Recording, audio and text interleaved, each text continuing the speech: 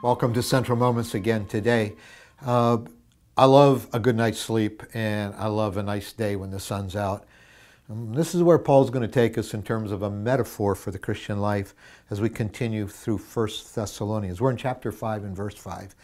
You are all children of the light and children of the day. We do not belong to the night or to the darkness. We do not belong to the night. We do not belong to the darkness. That's his way of saying we don't belong to the kingdom of Satan. He has delivered us from the dominion of darkness and brought us into the kingdom of his dear Son, or even elsewhere. That metaphor is used. He's brought us into the light, out of darkness into the light. Now, it could be you work night shift, so this metaphor doesn't apply to you, but most of us live by the day and sleep by night.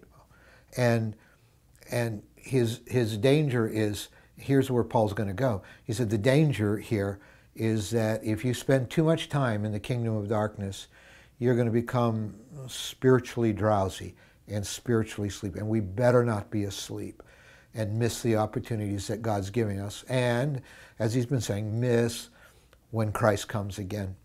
So he'll go on in the next verse, verse 6. So then, let us not be like others who are asleep. They're spiritually asleep. But let us be awake and sober. For those who sleep, sleep at night, and those who get drunk at night. So these associations with the nighttime hours, that's where you get drunk. You don't do that in the middle of the day. It's the nighttime parties. You get drunk at night, you're drowsy, you sleep at night, you're unaware at night. This is what spiritual darkness will do to you spiritually. But, verse 8, since we belong to the day, let us be sober. And let's put on faith and love as a breastplate and the hope of salvation as a helmet.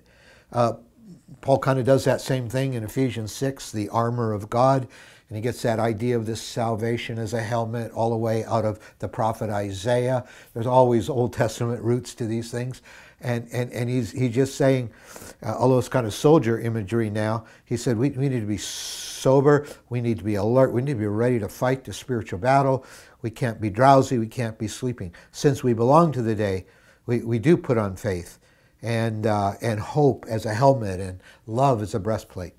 For our God did not appoint us to suffer wrath, but to receive salvation through our Lord Jesus Christ. He died for us so that whether we are awake or asleep, and here asleep would be dead, we may live together with him. So Paul just says, this is a good point just to preach the gospel again, that this is about light and darkness. This is about being alive spiritually or dead spiritually.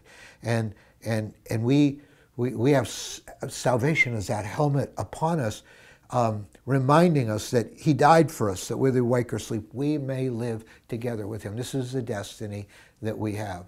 And so in the life we do live right now, we don't go the direction of darkness. We don't want to fall asleep. Now, he really unpacks this in another letter to the Ephesian church, Ephesians 5, verse 14. This is why it is said, wake up, sleeper, rise from the dead, and Christ will shine on you.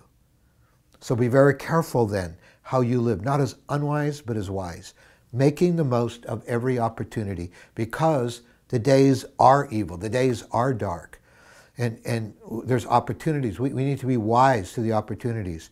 Therefore, encourage, therefore we encourage each other, and we encourage our hearts to be alert to the opportunities that God has given us right now. Why? Because the days are evil. Father, we pray that you'll help us not to be asleep. Help us not to be drowsy, asleep, intoxicated with the things of this world, when we ought to be spiritually alive to you. My God, forgive us for wandering into darkness sometimes. Maybe some of us are living in darkness, and we need to renounce it and repent and receive the truth of the gospel today, that you died for us, Lord, so that we could live together with you. And you've appointed us to receive salvation. Help us to live in the light of what you've appointed us for. We thank you for this. We receive your grace, your life, and we pray you'll keep us awake and alert and making the most of every opportunity. In Jesus' name, amen.